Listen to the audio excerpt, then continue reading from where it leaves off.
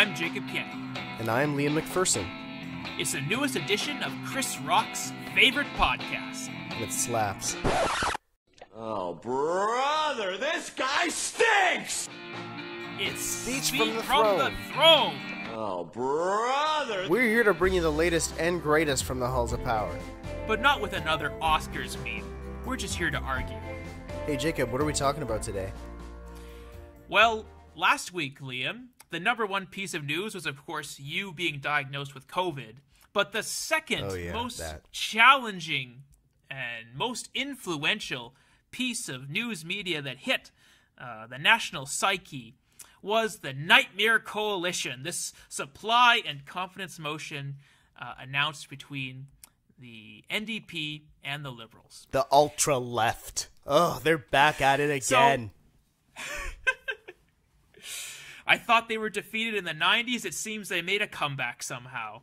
So within seconds of this news breaking, we had the Conservative interim leader, Candice Bergen, attacking this secret backroom negotiations that led to Canada's first NDP government.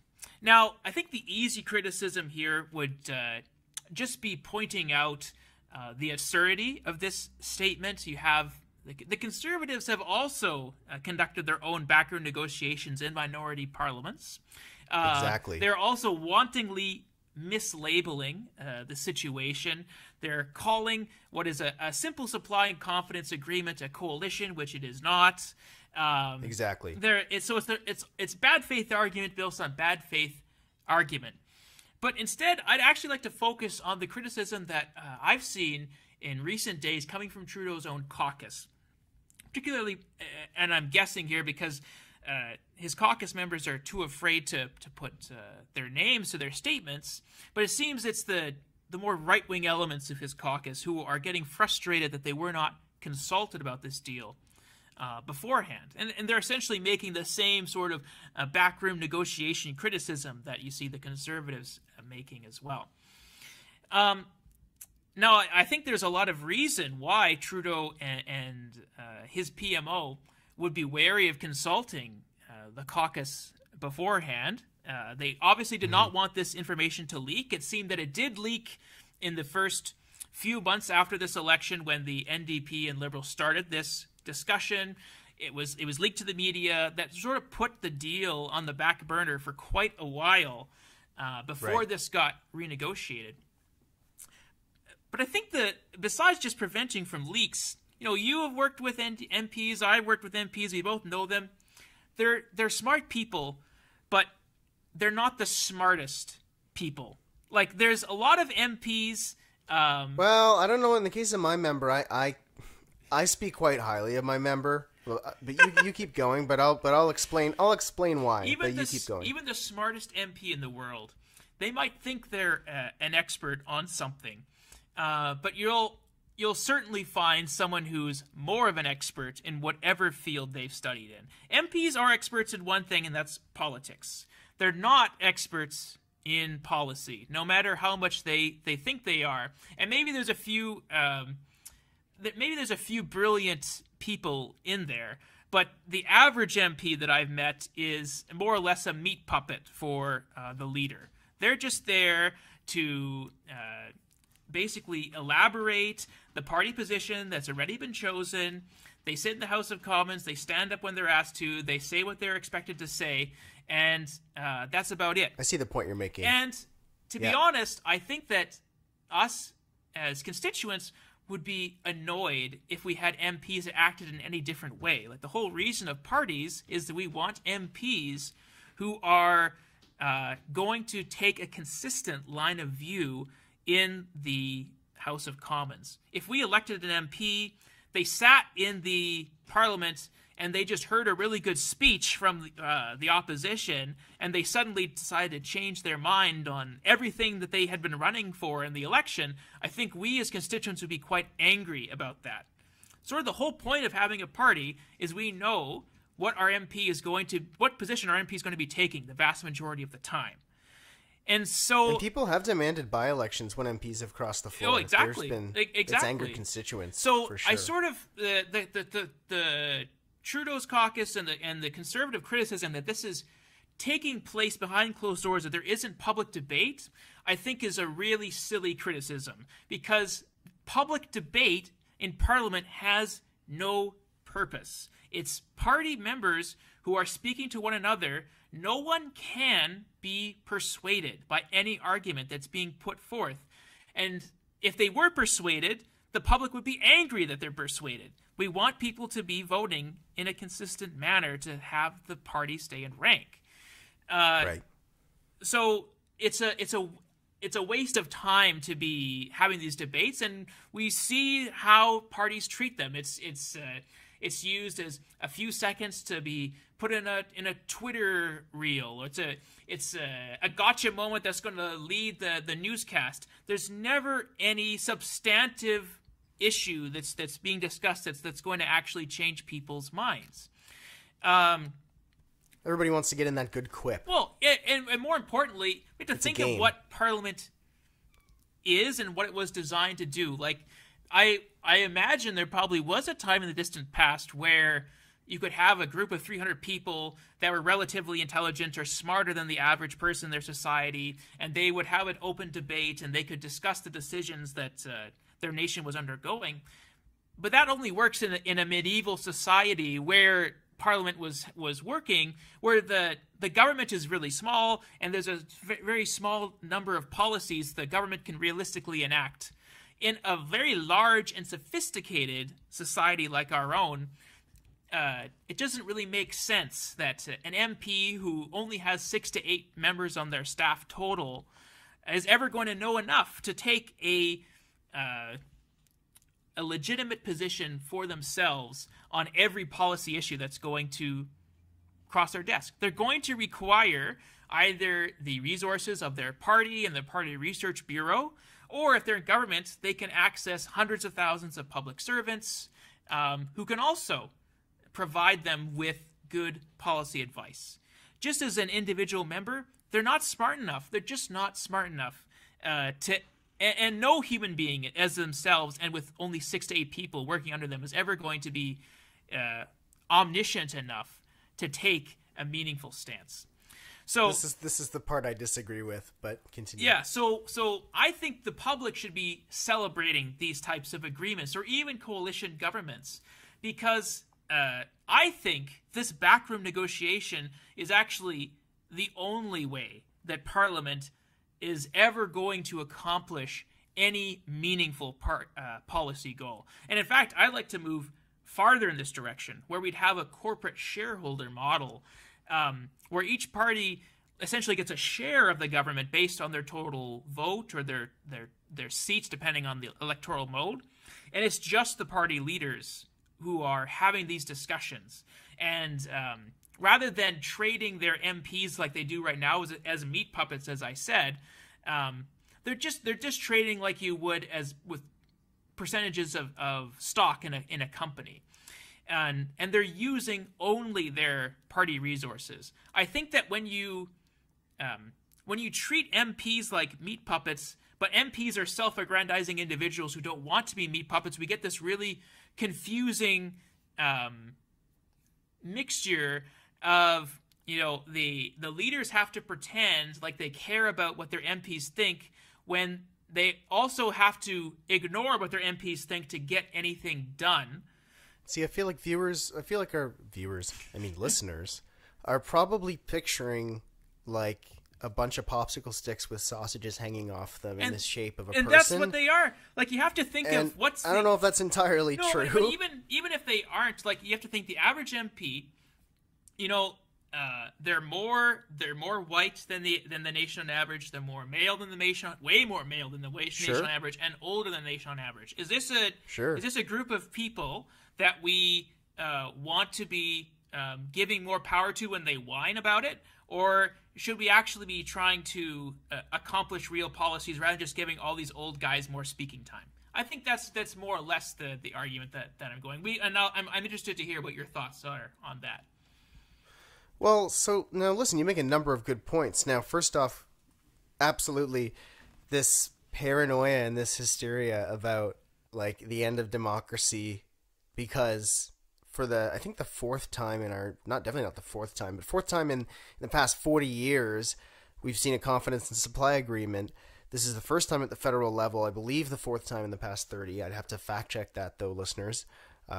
So don't harass me on Twitter for that. But basically, the confidence and supply agreement allows the government, the federal government, to function for a longer period of time as long as the federal government fulfills a number of priorities from the partner party. But you can't even really call it a partner party because it's not like a coalition government where members of that smaller party sit in government. Like, you're not going to see members of the NDP, MPs in the NDP becoming cabinet ministers. That's not what's going to happen. It's more like what we saw in BC, where if you remember in 2017, the BC election was very, very close. So Christy Clark, I believe, Christy Clark and the Liberals, who are basically conservatives in BC, like they're very right wing, they won 44 seats. John Horgan's NDP won 43, and I believe Andrew Weaver's Green Party won 2 or 3 seats. I can't remember. 3 seats. So they held the balance of power, and John Horgan basically said to Andrew Weaver, "Do you want to prop me up? I'll ask the lieutenant governor, that's the governor general at the provincial level. I'll ask the lieutenant governor if I can form government instead of Clark's Liberals, because no one's going to sit in power with Clark's Liberals to allow them to hold government." And that's what happened, and that has precedent in Ontario. David Peterson, that's how he beat Bill Davis, who had been in power for, I believe, 40 years or something. Not him personally, but the PCs had been in power for about 40 years at that point. That's right. The PCs, but he was in power for like, I want to say almost 20. Yeah, he was in there for a while. Yeah, quite a long time. And so anyway, so all I'm saying is this has precedent. It's not like some anti-democratic or undemocratic subversive action that like the Tories are trying to make it sound. That's just like hysterical BS that they know will rile up their base. That's red meat for their base. It has no basis, and they know that. They all know better. And it's rich seeing Harper era MPs go off about that when, as Jacob mentioned, you know, there were machinations behind the scenes in 2004 or 5 between the opposition parties, including Stephen Harper, who said that he would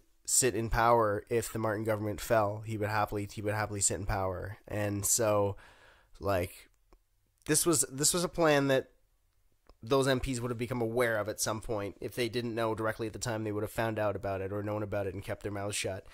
You know, so it's just hypocrisy. It's BS. But I think where you lost me was, you know, so when I said my member that he's a great MP, I didn't necessarily mean like the MP for this riding. I meant like my MP that I worked for on the Hill, Terry Beach. He's the MP for Burnaby North Seymour in British Columbia. And he likely, to be honest, he likely never will make cabinet, not because he's not a good MP, but because he was one of a handful of MPs that voted against the government on the Kinder Morgan pipeline. And he, you know, deliberated because, of course, you know, it is taboo in Canadian politics to break from your caucus. So he deliberated and he consulted and blah, blah, blah, blah, blah. And, like, you know, everybody consults, quote unquote.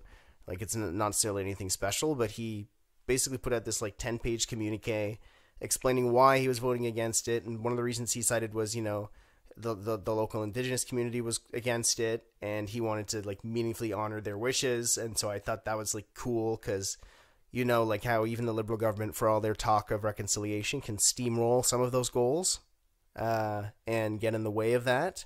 But he, you know, very publicly stated that one of his main reasons was that, and I respect that a lot.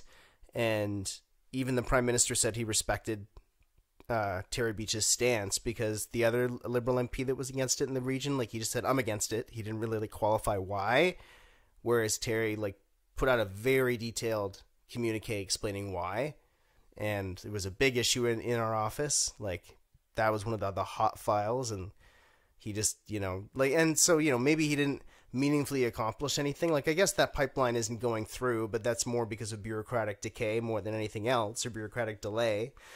But I respect that, because he wasn't just going to toe the line on that thing, and he realized that it potentially could have cost him a cabinet position, and he didn't let his ego get in the way of that.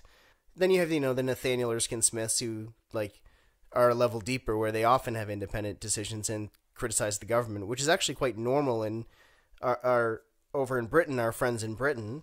Their parliament is very similar to ours, except for the fact that there are numerous government MPs that, openly critique and hold the government to account. So I think MPs that are brave enough to do that and get away with it, I respect.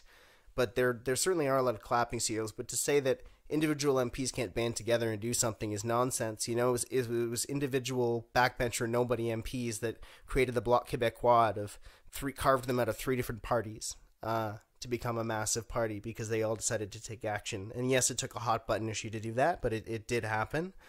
So to say that they're sort of a non-factor is also wrong, but to say that they're easily dismissed in terms of strategic direction for the government of the day, you are right. So I do agree there. Well, let's just cut you off there, Liam, because I think that your argument that there are 50 to 100 people who are good, so we should keep them there. I suppose my response would be, why should those 50 or 100 people who are there that are good, why should they only represent 100,000 constituents? Why can they not be shared amongst the whole population and have us cut out the fat? Now, because there's no way for the population to remove them. That's where it gets tricky. Well, yeah, it is. It's called a general election. It's just that it's just you have to have more than 100,000 people. It's 38 million people voting, but I don't see any substantial difference. It's besides a by-election, the whole country is usually always voting in a general election.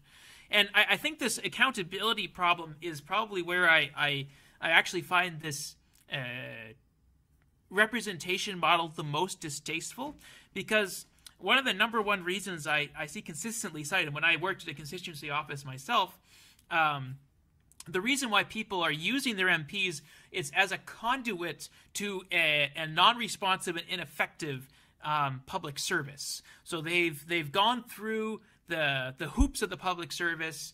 They can't get anything, so they ask their MP or their MPP or their MLA to personally intervene in the system.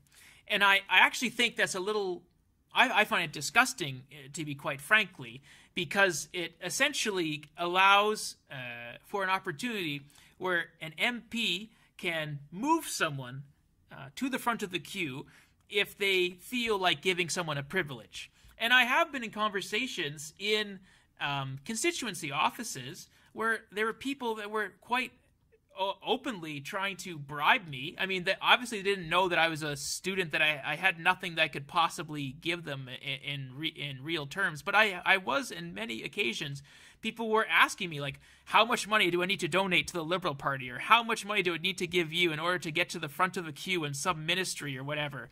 And of course, they'd be like, that's not how it works. But that's how the public thinks it works. And to be honest... But is that a civics failure, or is that on MPs? You know what I mean? No, that's the fallacy of your argument, though. It's how... That sounds like a civics failure. That person, the people that are offering bribes, they're not... they're only half wrong. Because from what I saw in constituency offices is that people from certain constituencies, from particular demographics, or from particular community organizations that the MP liked personally would find themselves more helped by our system than those who did not. Do you think that's going to change, though, when you look at the data pie, though? Let's say let's eliminate ridings here for a second. Let's say we go with your model where it's, sure, the public gets to vote in the general, but it's list party guys. Let's say that. They're looking at the, the Liberal Research Bureau, or they're looking at, whatever it is that they're looking at, their database. Yeah. And they're looking at the pie, and they're like, oh, in this riding, which we need to hold, or if we start losing ridings like this, we know we're going to start to lose the election. 40% of the people there are from this demographic. Let's introduce this micro-targeted policy, or let's let's put $200,000 more towards the campaign in this riding. Like, do you think that that's going to change? There's no one. Do you know what I mean? Like, if it's not the individual MP favoring somebody, it's going to be the party favoring a certain demographic. Like, that's just going to manifest itself somewhere else. Representative, there's no one to whom the public can complain at that point. That they're sure they can. In the general, they can throw the bums out. No, well, exactly. Like, that's fine. I meant more like there's no constituency office where you're going to get the randos that are going there. Like, it seems to me that that MPs offices are a sort of charity where people that are not getting responses from the proper official channels are using their MPs as a last resort to have their case heard. And it seems like a bit of a failure of our system that we're spending a little too much attention at the constituency level when we should be focusing on fixing a public service that is just not very responsive to the public for whom it should serve, right? Like, that's where I'm saying we should be. And I think MPs who are very good at solving individual problems for the constituents end up staying in those positions, and that's why they are the type of people you were describing, the ones that are become a hallmark of their community. It's because they can deal in favors, but like, that's maybe very useful for the 100,000 people that live in that riding, but I don't think that's necessarily helpful for the nation of 38 million people that is Canada. Like, it's we can't guarantee that all 338 MPs are going to have that same level of service. And so you're just sort of randomly sprinkling who gets to have access to the public service and who doesn't. And that just seems really weird. Oh, sure. But the principle of that, I guess that's the fallacy of your argument, in my opinion, is, like, if this is about, like, a civics, not a civics failure in terms of education, but like a civil service failure, then I think you're right on the money. Like, if that's the true root of your argument, I think you're right on the money. But where I think your argument goes awry is taking that out on people's ability to respond at, to have a say at the local level about who it is representing them. Because if you take away that local say, then the only say people have is in the general election. And you're absolutely right that there are a lot of, like, listen, I worked in a parliamentary office, which isn't a constituency office, but we did get some nutty stuff as well. Exactly. Like, there are a lot of nut jobs. Wait.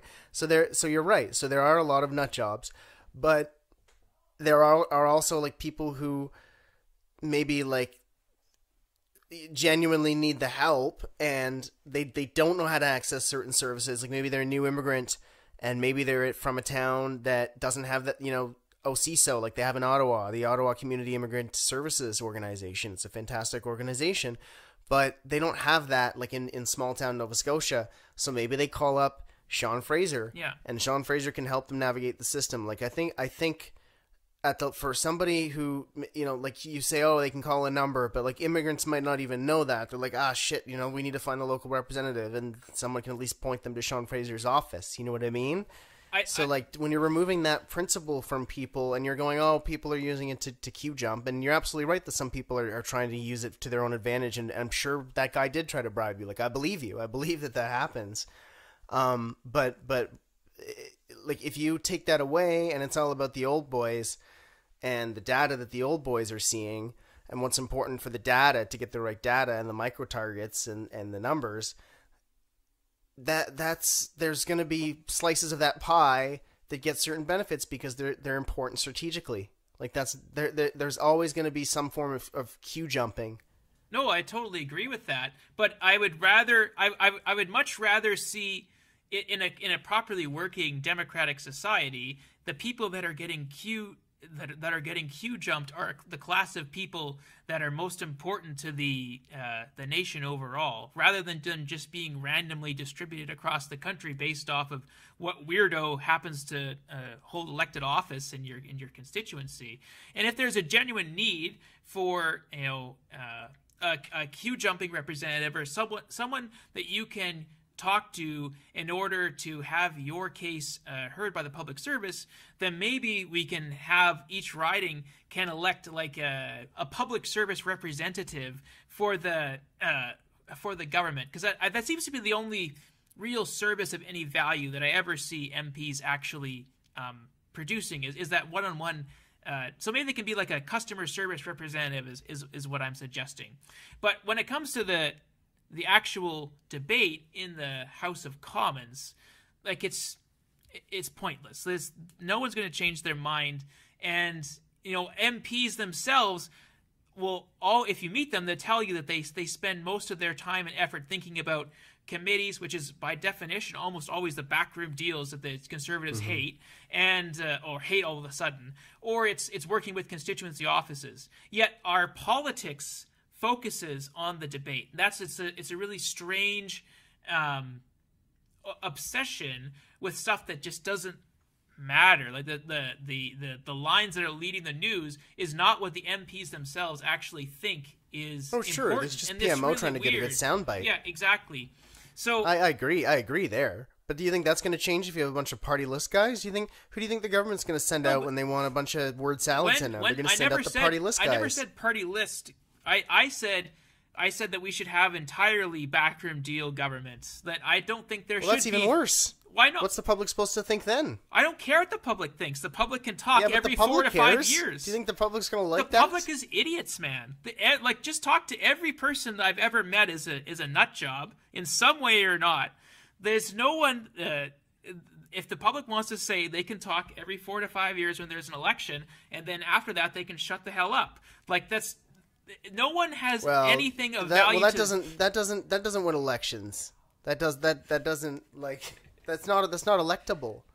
What are you electing? Okay, we'll go make all the decisions, and you'll know nothing about it. That's how government used to work until right. It was the king's drinking buddies, as you said. As I said, but that is government that actually got things done. Now we have government that's obsessed with messaging because people want to be hearing from their leaders rather than seeing action from their leaders for some weird reason.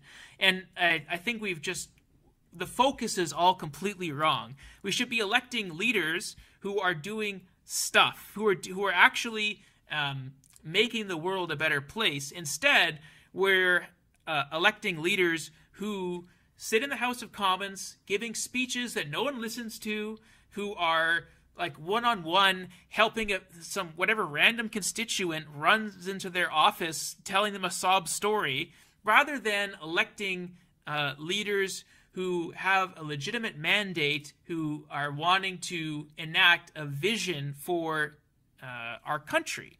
And that's sort of the problem that I have with this whole system. If you need people to interact with constituents so that they can get a response from the federal government, fine. Elect a different class of people to do that. But when you're talking about, it is that simple. Like, if you take the right of election away, it's simple, but then that takes away the accountability. I'm not saying taking over the right of election away. I'm saying you should but have direct election at the local level is what I mean. Well, there's lots of countries that don't have it. So, and they're not like countries that are falling apart like most of Europe. There's countries that have a mix. There's countries, and there might be countries that totally don't have it, but I know for a fact there's many that have a mixed member proportional representation system, so they'll have some party list members, but some at the local level. I'm okay with something like that. The obsession with regionalism in Canada is also really dangerous for our democracy overall. Like it has been historically the regional tensions. Yeah, exactly. The idea that people in Alberta have different interests from people in Ontario, maybe that's true on the ground, but it's something we need to very rapidly evolve away from, because people in Alberta and people in Ontario are both going to find themselves very dead in a few years if all of plant life and biological life on Earth is ended through climate change. So, like, we have way bigger issues to be dealing with than whatever some rando in Lacombe, in Red Deer, Lacombe, wants to yell at Blaine Calkins, right? So why are we focusing on that? I think that's sort of my issue with the whole system. We need systems that are capable of thinking on a way bigger scale than we are right now. And I was just doing some math beforehand.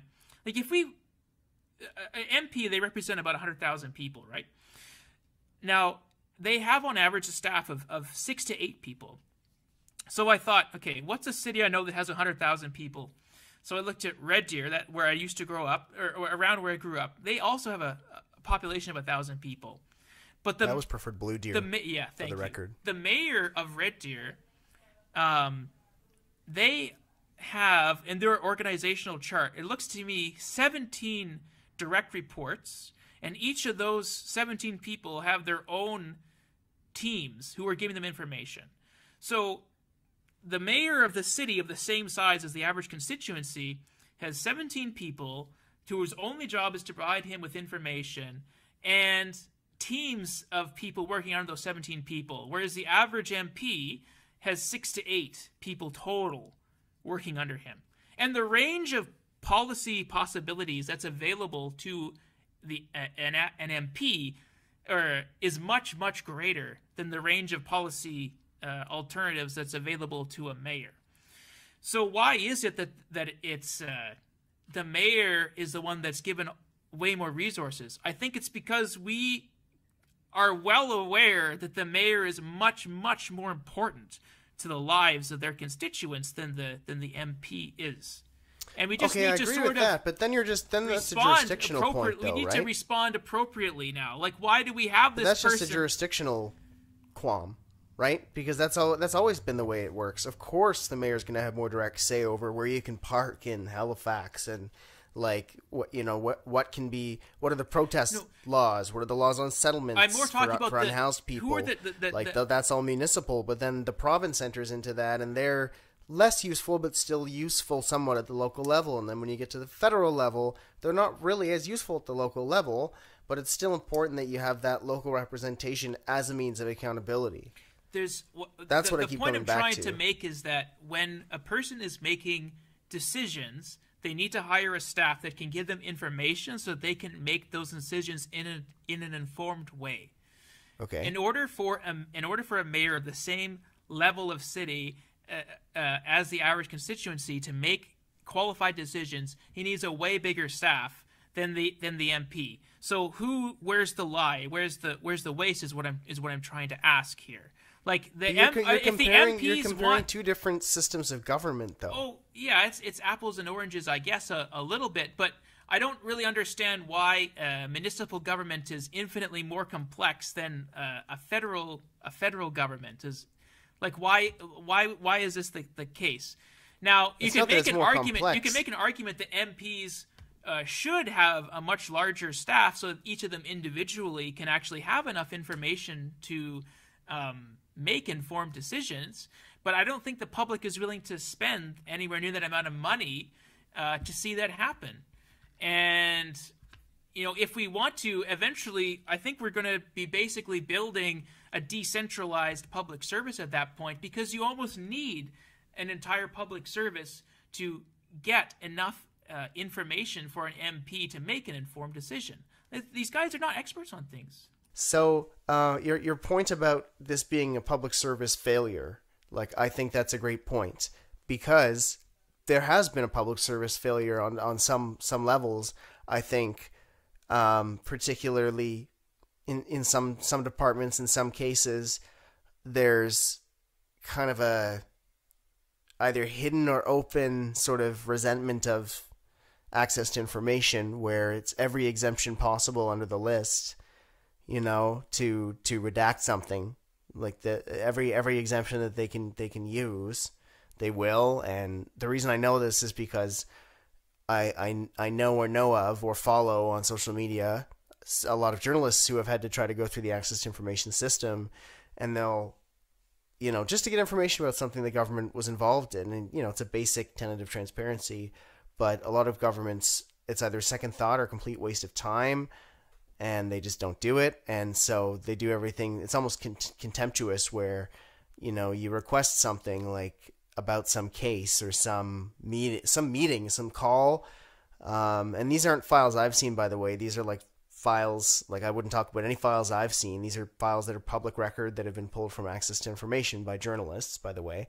And they're all redacted. And like, maybe it was about a phone call between like a senior public servant and a less senior public servant.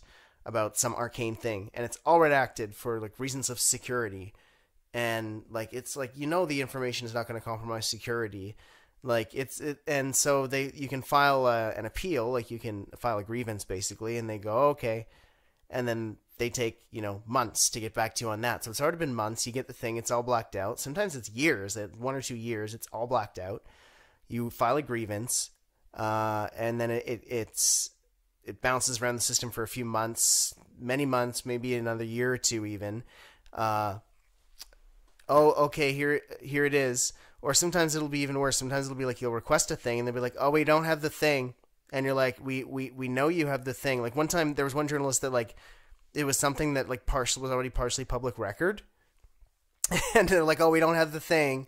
And he's like, I know you have the thing. And he filed a grievance. And they're like, oh, we have the thing. And then they redacted it all.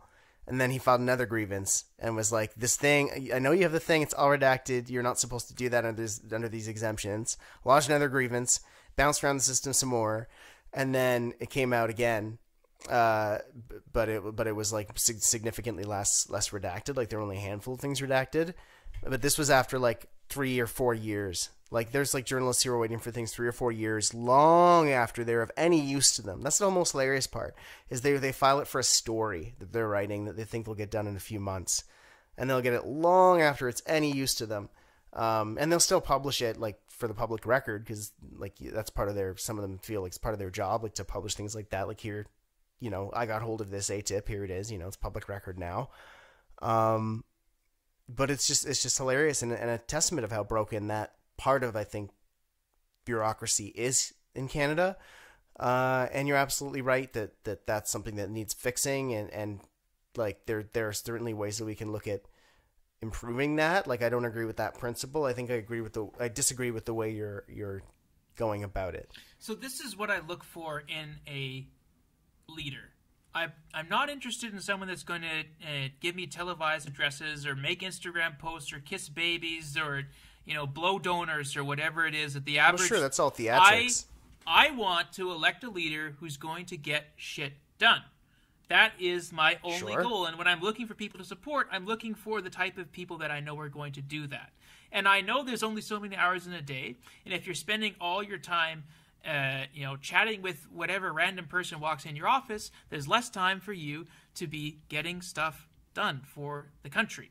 So, we can talk about public transparency and all that as much as you want. I actually am more in the Kim Campbell school of this, where she said an election is not a time to talk about policy. I 100% agree with her, even though that was a famous slip of the tongue. I think that politics should be about values, and we should be, as a public, evaluating leaders not based on their policies, because again, they're idiots. They don't know anything about policy, and no one person can possibly know about everything the government does. The government does too many things. Well, it's not possible for a person to be educated. You and I don't know everything the government does. No, never. So what we should be doing instead is evaluating what are a person's and a party's values. What do they care about, and do they reflect what I as a person care about? And the more we make it about policy discussions, the less that we can have an intelligent conversation.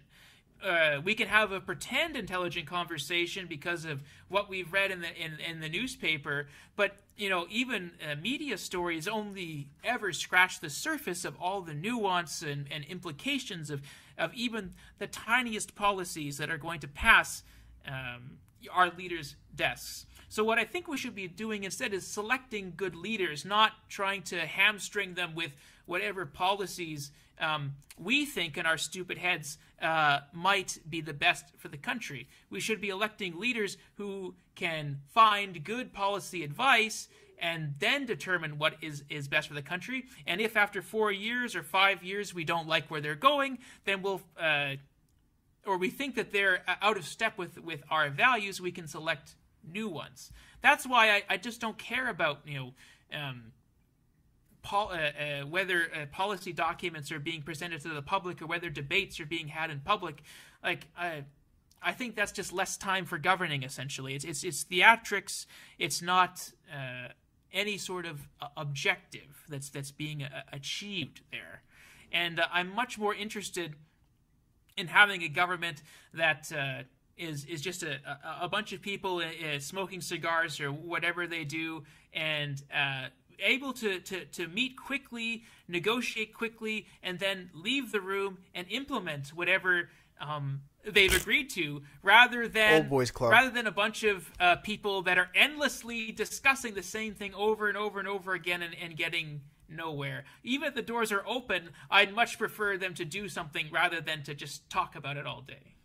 This segue is going to shock you, but do you know within the current confines of our system, do you know what gets shit done? This current agreement, in my opinion. Yeah. That's where I agree with you. That's within the confines of our system.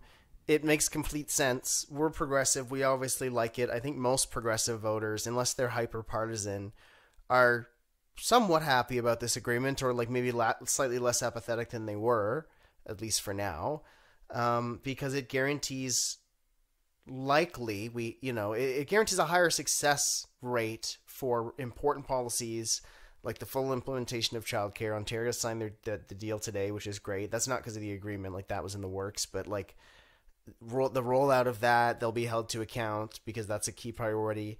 Dental care is a key priority for the NDP for lower income people. I believe it's kids as well. We'll see if Trudeau kind of tries to fight him on the scope of that, like only for lower income or only for kids under this age or whatever. See if they try to quarrel with it. I don't imagine they really will, because it's the NDP sort of already maybe those discussions were already had, because they already came out and said only for this specific subset. So I can't see why they wouldn't be able to get that done. And then the other key priority they want done is pharmacare, because the Liberals, for some bizarre reason, have never even tried though we it just before. had the biggest health crisis of our lifetimes, been dragging their feet on implementing pharmacare, which has been a perennial promise of Liberals since, Jean Chrétien's Red Book in 1993. It's this perennial thing. Dental care has been tossed around. Child care has been tossed around, most recently since Paul Martin's child care agreement that was scuttled when the 2006 election was called. So it's going to guarantee progress, substantive progress on three important policies for a social democrat like myself, which is what I've come to realize I am. And that doesn't mean I'm NDP. I don't have really a partisan affiliation right now. Well, I'm a Liberal Party member, but like I don't know whether I will or remain or not. I haven't kind of made up my mind. I'm just sort of a transient progressive at the moment. But anyway, I digress. These are policies that are, important to people like Jacob and myself, listeners. And I think, that's why we personally like it. I'm sure if I was a Tory, I'd have a different view on it. But any smart Tory worth their salt, who knows anything about how the House of Commons works, who knows anything about how our system of government works, knows this is not a subversion of democracy as Patrick Brown tried to frame it, which is absolutely ridiculous. I have no idea how he's been able to sort of have a rebirth, despite the fact that the allegations about him have not been refuted. It was details about the ages of one of the alleged victims. And he's a guy that all of our friends who have worked in the Conservative Party, he's on his high horse. It just made me laugh. You and I know staffers in the Conservative Party who worked with Patrick Brown. It's a well-known fact on the Hill that the guy's a creep. It was an open secret. An open secret. And he's still somehow in the national conversation. But I don't think anybody's taking lessons on subversive acts from him. No. And so I think it makes sense for the country. I think this is the kind of thing that gets things done, that allows us to stay within our current model of some control over who represents you, even whether they're a nut bar or not. Obviously, if they're a nut bar, you should try to please don't vote for nut bars, and you should try to get as many nut bars as possible out. I'm not saying let's stand with the nut bars, guys. We're being too hard on them. I'm saying exactly the opposite. I'm just saying, this is under our system of government where we have a lever, we have a say, and it's progress for the country, and I'm really happy about it, to be honest. It's really good to see. It'll cement a lot of things that right now are kind of up in smoke a bit, and that in 3 years' time, 4 years' time, will just be cemented parts of national policy that will be hard to strip away. Yeah. Not impossible, but unpopular to strip away. So I'm happy to see this. Yeah, and I think if there's a reason why the Conservatives seem to be uniformly criticizing this deal, I think it's because they realize that they have gone so far away from the political center of gravity in this country that in their current form, they'll never be able to attract another party to make such a supply and confidence arrangement with themselves. Like, they've alienated themselves from maybe the Bloc sometimes, because they've gone more conservative. The Bloc maybe... They used to be more progressive. The Bloc maybe could, on some racist policy, sure, would be happy to join with the Conservatives, but that's pretty much the only thing. Like, when I've been in rural Quebec, and like, voters there, like, they dislike the Conservatives just as much, because even in rural Quebec, they've moved on from abortion, they've moved on from gay rights, and they feel like unless you're in and around Quebec City, that's one sort of like powerhouse. Yeah, but even then, like, they're still a little more environmentalist as well than the federal party is. It seems the only thing that conservative Quebecers agree on with conservatives in the rest of the country is a general dislike of non-dessouche people. Yeah. So that's why I think the Tories are so against this, is because they're focusing on that majority target, because they realize that they have moved so far away from the other parties in Parliament that they are never going to get a deal like this. And to be honest, even if they did get a deal like this, it would come with such compromises from what have become core conservative values that whatever leader signed a deal with the Liberals, signed a deal with the BQ, I don't know if they could ever sign a deal with the NDP, but signed a deal with them, say, they would be axed by their own caucus, it seems. Like, they'd have to compromise on so many things at this point that and conservative members are so far to the right now, they wouldn't stand for it. And it brings up an interesting conversation, though, because I think we're getting to the point where I would say the one possible downside of this, from a political spectrum standpoint, is there's an increasing amount of voters that, we lean left, a lot of the conservatives lean right. There's an increasing amount of voters who identify as being in the center, whether or not they truly are in the center. Like, I'm sure some people identify as one thing and are truly another thing. But there are a lot of people out there who I think swing between blue and red, or have historically, because they've been closer.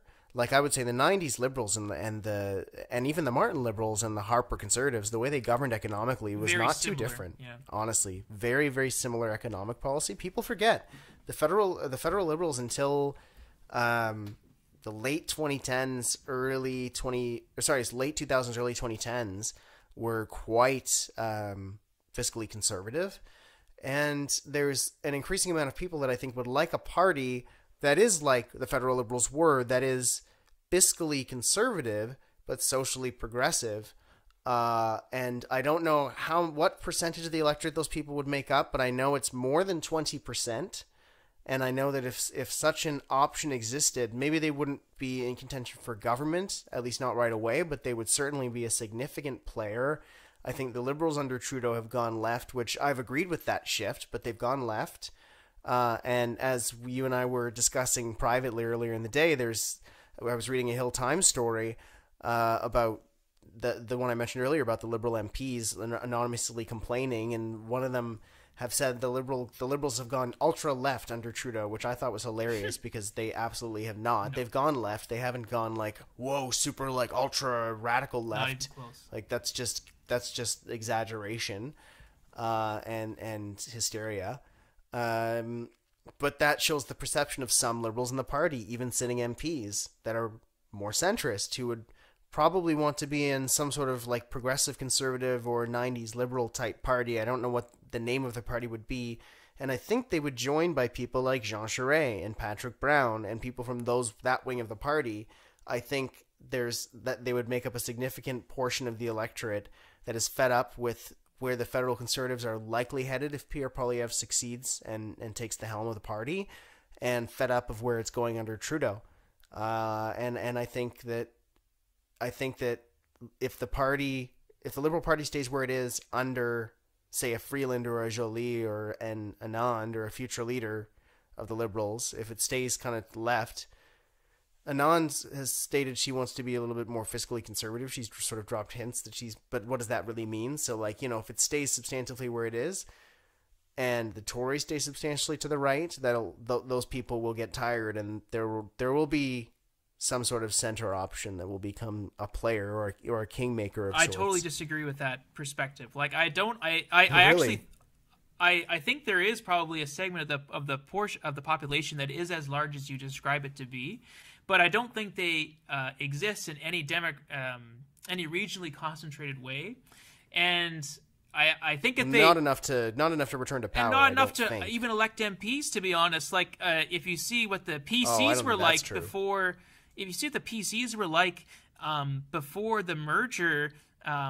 with the Reform Party, like they did get 15-20% sometimes in their elections, but they only elected ever a handful of MPs post Kim Campbell because they were spread all over the place. Like that, I think the but problem you know why that is, though?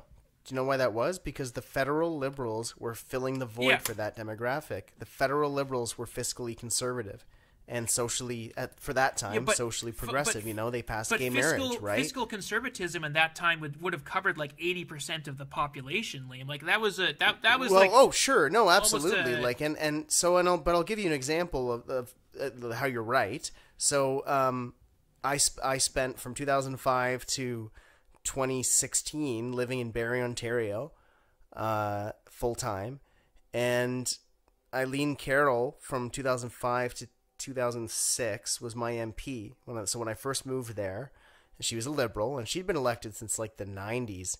And the Canadian Alliance vote, with one exception, was never strong enough to win a seat. With one notable exception, who was beaten by Eileen Carroll. And she was extremely popular because, like you said, there were a lot of fiscally conservative people back then, but also, like, the PCs weren't a viable option because there was no visible daylight between them and the Liberals, and the Reform became the conservative option for socially conservative people that would win seats, but there weren't enough of them to form government. The old PCs were just kind of hanging around. So I can see how that was kind of different. Also because the federal, but I have to disagree because the federal Liberals at that time were sort of a different tilt, because what happened in 2006 is Eileen Carroll lost to the federal Conservative Party, and Patrick Brown actually beat Eileen Carroll in 2006, and he was our MP for 8 years.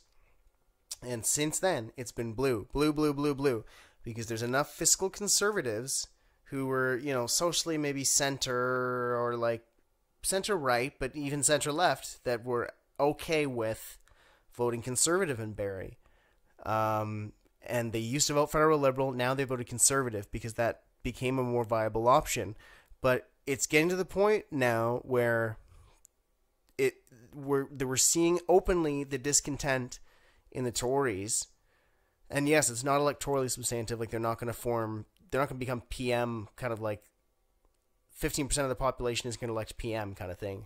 But like we're seeing those members, those red Tory members, complaining now openly for the first time. Like they're not quiet anymore. They felt reasonably accommodated under Stephen Harper's party, but since Harper's gone out and these other guys have come in, they've gone further to the right. These guys don't feel accommodated anymore, and there's people on the Liberal side of things to the right of that party that don't feel accommodated anymore. So it's possible there could be some sort of a center like rump. Like I'm not saying like a significant amount of seats, but a rump of a party, enough to be influential in some votes in a minority situation. We need to imagine which is significant. What does this centrist party, what is their message, and is it going to resonate? Let's balance the budget. Let's balance the budget while being socially progressive. Is that going to resonate with the world that is coming up. Like we have, it would certainly resonate with swing voters. I will say that. Definitely, Ontario swing voters would like that. But we have, for sure. like, we have COVID still happening. We have the potential for a war in Europe. We are having climate catastrophe. There's so many places where government is going to be needed, and we're going to need more government than ever before. And now, I agree with what you're saying, but you have to picture how insular these people are, right? You have to picture, and this is. I know you grew up from a place that historically loathes Ontario anyway, but like I grew up in Barrie, which is an hour north of Toronto. It's not officially GTA, but like you get to the GTA in 30 minutes. It's a 30-minute drive to York Region, 25 even if you speed, which don't speed, but like basically.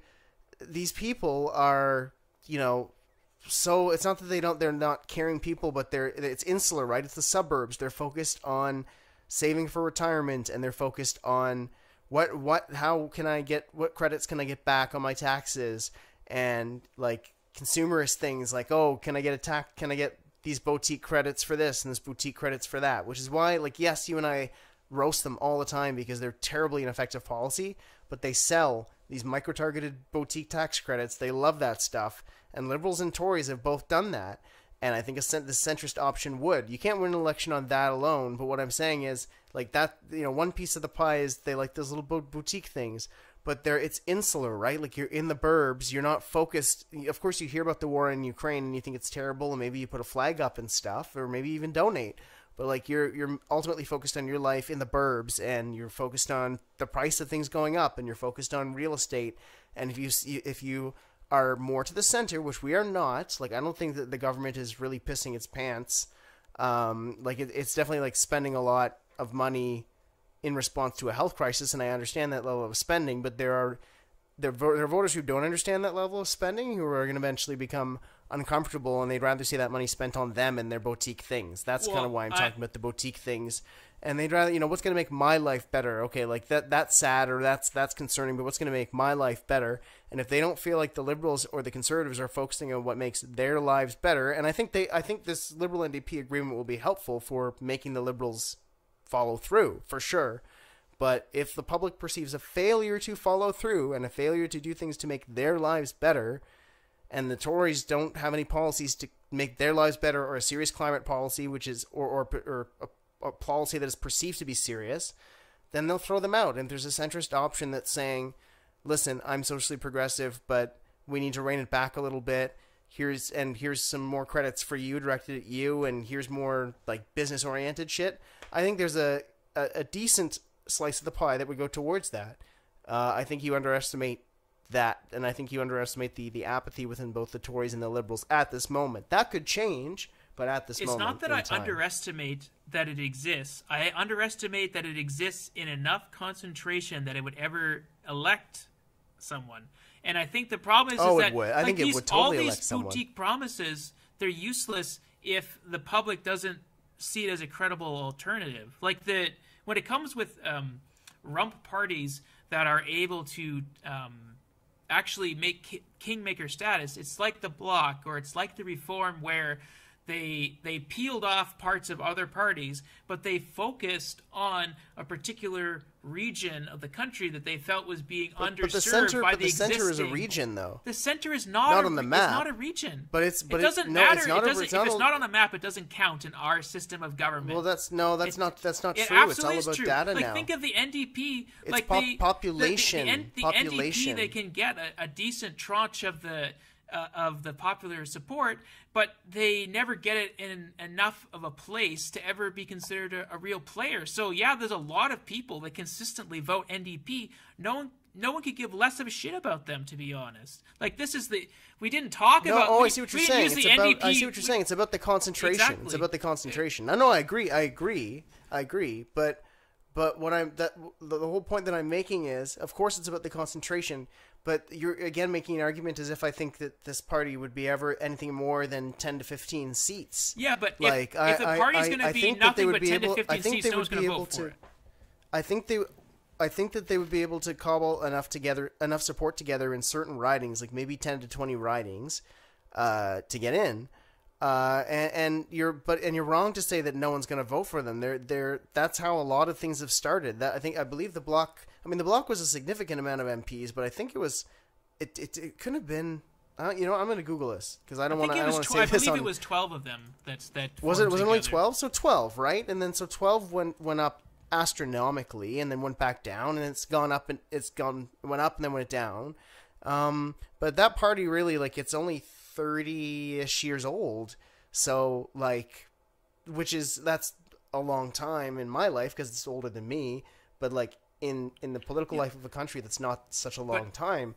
And so, like, of course the Bloc will never, and I know you don't like the Bloc, and I know your problems with the Bloc, and you can elaborate with that on that after, but just let me make this point, which is that, it is possible, even in our crappy, limiting first past the post system, which I don't like and think should be replaced, it is possible to elect a rump, and you could say, oh, the Bloc have a nationalist cause, so it's more potent, and for sure that's more potent, but it's really not that potent these days, which is why they've lost seats at this point in time, because that cause, the interest in that specific cause, has waned.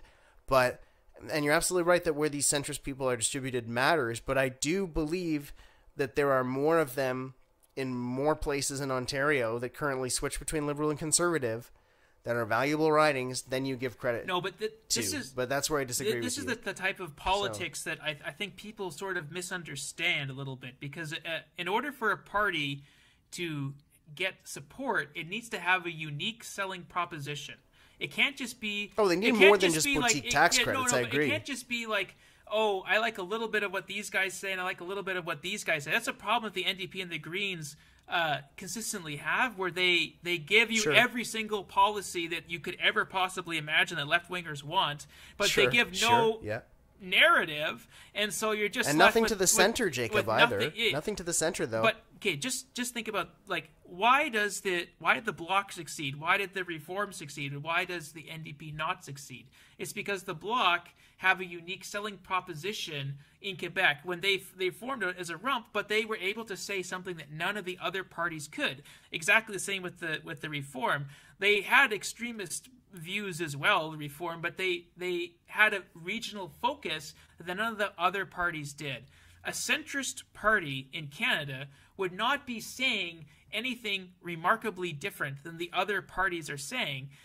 They would just be saying less of it, essentially. They would be like, we'll do a little bit of what the Conservatives do, or we'll do a little bit of what the Liberals want. And that's so freaking boring. No one will listen to that.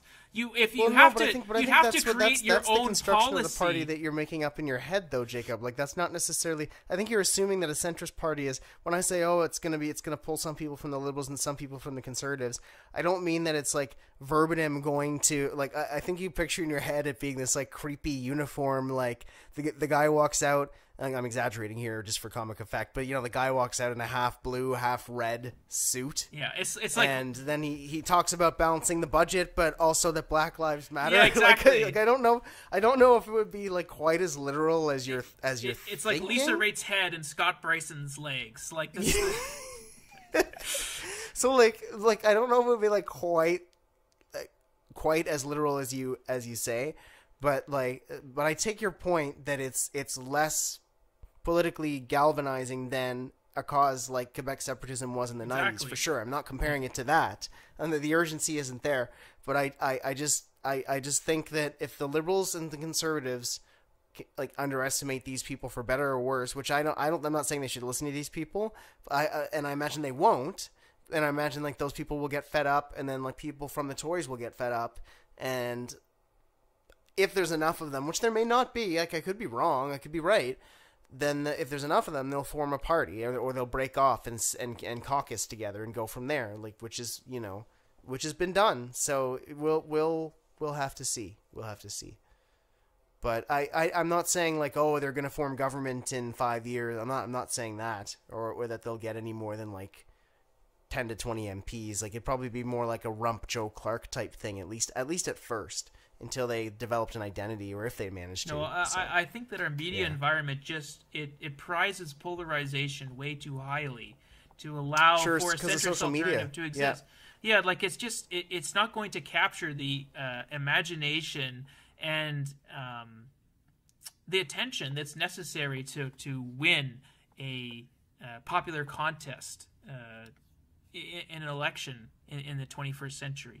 You need a unique selling proposition, and I'm just not sure what that would be. Like if it's balancing the budgets, well, the Conservatives are going to say the same thing. If it's social justice, the Liberals are going to say the same thing. So I just don't really see what the message is that a centrist party is going to give to voters that isn't being echoed by someone else. And if there's no message that you're saying that's unique to you, if you're just saying I have the correct balance of everything, I don't find that particularly compelling, and I don't think that most voters will find that compelling either. And even if, like, people aren't stupid, they know in our system you need to have have a plurality in order to win. If you live in a riding where there's 30% really strong conservative voters there, and there's 25% really strong liberal voters there, are you really going to be convinced that your vote in the center is going to be a difference, or are you going to be pulled into the strategic voting discussions again, like the NDP always is? Like our system just values that polarization too much to have people massing in the center all at once, I think. Electorally, there need to be, in terms of our system, there need to be a significant change to affect those variables in any significant way. And even if you did change the electoral system, we'd still have the polarization of our social media, which is, to sum up what you just said. And with that, I think we'll have to wrap it up for today. You've heard us drone on enough, audience. We've really just been boring you. In fact, wake up! Hey, you've fallen asleep.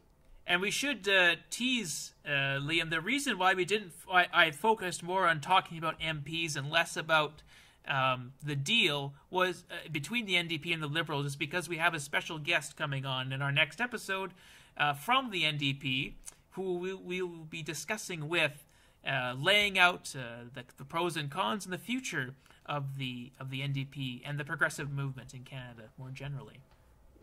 Yes, she's no longer with the federal party, which is why she'll be interesting to have on, and she'll be able to tell us about that. But you can tune in next week, viewers. We'll have a great show planned for you.